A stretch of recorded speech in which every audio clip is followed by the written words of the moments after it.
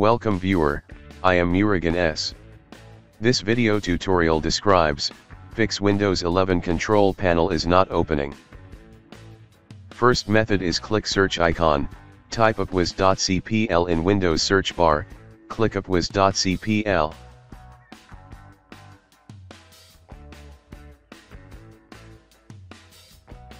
Click Control Panel Home.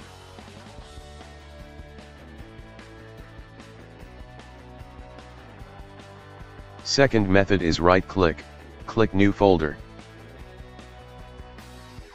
Copy text from description and paste it.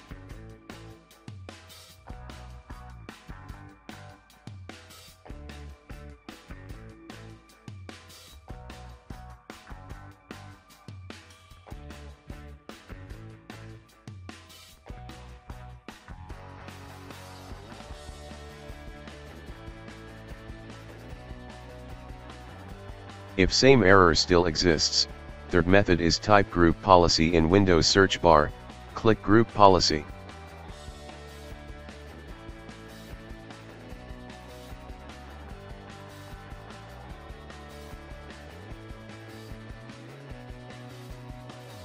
Click and expand administrative templates.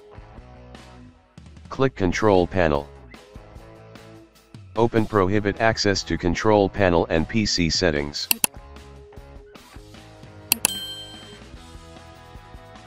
Make sure Check Not Configured, click Apply, click OK.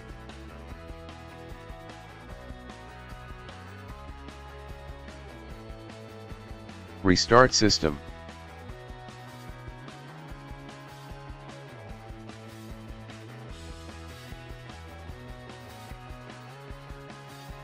I hope this video tutorial helps to you.